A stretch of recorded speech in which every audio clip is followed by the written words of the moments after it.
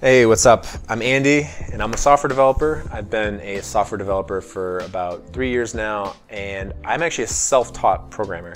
And I was hoping that I could maybe share my story with someone else out there who may be going down that path or thinking of going down that path. And it's totally something that I think anyone could do, but maybe sharing my experience will help you get where you want to go. So let's start at the very beginning.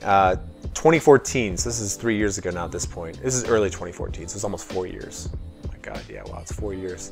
I was actually a car salesman, totally random for me. I'd really just worked random odd jobs my whole life, but I decided to be a car salesman. I figured the sales experience would be good, and it would definitely take me out of my comfort zone.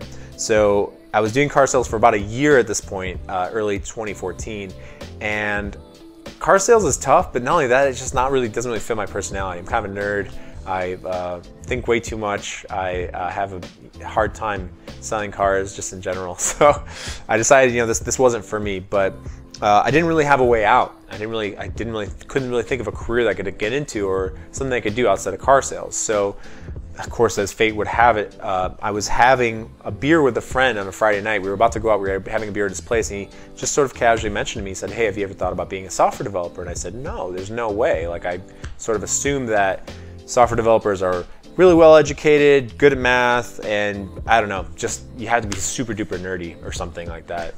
And he said, no, not at all. He said, "I think you could be a really good software developer if that's something that you're interested in." So, I said, okay, well, what's the best route to get there? Like, I had no idea how to teach yourself to be a software developer. And he recommended a book called Javascript Headfirst. Javascript Headfirst is a series by, I think, O'Reilly, but anyhow, it's a really good book, and he recommended that to me, and I said, okay, cool. And I went home that night, and I started thinking about this and thinking about how good software developers have it in terms of job security and salary. So I was like, this could be something I could really do well in. Who knows? So I eventually started reading the book and loving it. Like, I dug into it like nothing I've ever really dug into before. I started doing all the activities.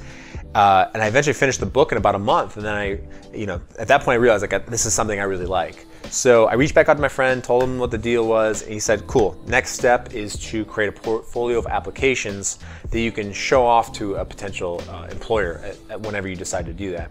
So he said, just pick whatever you want, don't be picky. And so I picked, I think it was, actually, I know what it was a Tetris that was completely built in JavaScript. And that actually was really fun. It took a lot of sort of creative thinking, because I had no experience obviously in building an application. That was my first one. It was pretty intimidating in a lot of ways. So yeah, it took a lot of effort. It took 3 months.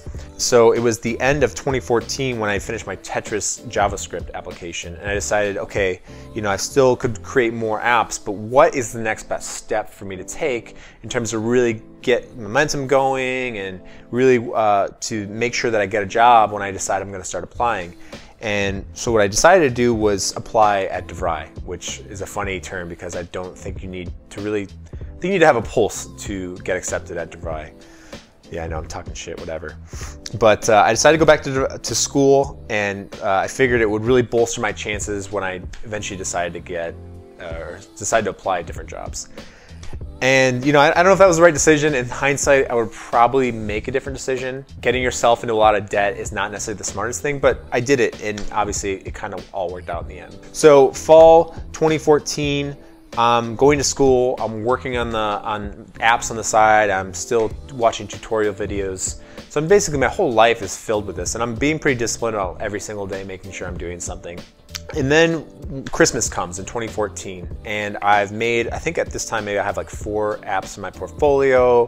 School is humming along, although it's not really helpful. DeVry was like 5 or 10 years behind the coding and the programming stuff that they were teaching. And honestly, I was learning way more just off of the tutorials that you can find easily on the internet, like YouTube or just people's web pages. So I just sort of felt at this point, with the applications that I had built, with the 4 applications in my portfolio, with school going along, I was like, Christmas time, I just felt like it was right, and I decided, I'm going to start applying for jobs. There's really nothing else I can do. I can't really study JavaScript any more than I've studied it. So what I did is I created a resume, a very stock resume. I actually put work experience that had no relation to any IT job, because I had no IT experience. I put like Starbucks and obviously my car sales, and I think I worked at a restaurant at some point too. And I shot that out to like 30 or 40 different employers. I remember I had a spreadsheet because I was keeping track, and I didn't get a single response back from any of them. It was pretty disheartening because I really felt strongly that without being able to mark down that I had graduated school and the fact that I had no experience, that I wasn't really going to get anywhere with just throwing on my resume to every single company that I could. So I actually reached back out to my friend, who I really consider a mentor at this point, really helping me along in the process. What he said to do is scrap your resume. Don't put that work experience stuff on there. What he said was make a really cool bio, explain why you're passionate about coding, really stress the importance of that. Instead of putting your work experience, what he said to do is put your applications. So list all of your applications, list the programming languages you used, list anything. If you learned something from it, if you liked it, whatever. Just focus on your applications. And then for school, don't put down that you didn't graduate, just put down the year that you're currently studying in, and then put your GPA, because it kind of makes it look like you graduated even though you haven't. I know, a little tricky, but again, like, do whatever you can to get yourself in front of an interviewer, right? Like that was my goal at this point. So I remember I shot that out to a few places, not a lot. That new resume was just to a few places, and I actually got a call the next day, and it was from a recruiter. And the recruiter said, look, I like your resume. It looks really interesting. I may have a company that would be interested in you. So she ended up setting me up with a company. I went in for the interview. I tried to be as upbeat and positive as I could. I tried to make it sound like, like I would mop the floors if need be. Like I had that sort of mentality going into it. And then one of the biggest things that I remember about the interview is that I really focused on not oversharing any of my weaknesses, because I think they asked me about SQL specifically, because they wanted somebody who had just some SQL experience. And I told them honestly, I said, I don't think I said I had never worked in it, but I said, I've read some books on it. I understand the basics of it. I understand certain principles, but I did not tell them that I didn't have any experience in SQL, because I felt like that really didn't matter. Like I could learn it if I wanted to. So things ended up working out. They ended up hiring me, putting me on a 3-month sort of contract, short-term contract, and said to me, look, if everything works out, if you work out, we'll keep you. Otherwise, we can both walk away. But that obviously didn't end up happening. I liked working there. I worked there for about, I guess, a year and a half, 2 years, and I'm here now. So there's a few takeaways from my story that I think are worth reiterating. The first one being, I think if you're going to teach yourself, it's really important to have a sort of timeline of when you're going to start applying to different jobs. So I don't remember if I specifically said a year from now I was going to start applying for jobs, but I definitely wanted it. There was a definite date in the future. Like I wasn't going to wait 5 years. I was going to start whenever I felt I was ready. I highly recommend that you set a target date for yourself of when you're going to start applying for those jobs. So that way, and the reason I say that is because that way you have a plan of action that you can do on a monthly, weekly, and daily basis to get yourself there. So if you say, if you want to just go ahead and recreate what I did, you can say I want to have a portfolio of 4 applications in whatever programming languages you want. And then you say, if I study 20 minutes a day, once you complete those objectives, then you can basically say to yourself, I'm ready to go out there and apply, if you feel ready. One of the mistakes I think some people make when they do this is that they don't really have a target date in mind, and that date can stretch out to years and years and years. And all of a sudden, 5 years into this, you're teaching yourself how to program, but there's no sort of sense of urgency to actually get the job in a software development role. Now, the second thing I think you should really consider is school. When I say consider, I mean you should really think hard about whether you want to go to school or not. In hindsight, I really don't think that I would go back to school, or I would have gone back to school, but that's the decision you're going to have to make. The software development field is a big field. There's so many different things you can do in it. You can do cryptography, you can do C++, you can do JavaScript front-end stuff. So you should really take the time to consider whether school is right for you. But with that being said, getting yourself into $50,000, $100,000 worth of debt just for something that you can do on your own, you can teach yourself to code on your own. The internet has so much information now that school is really not required.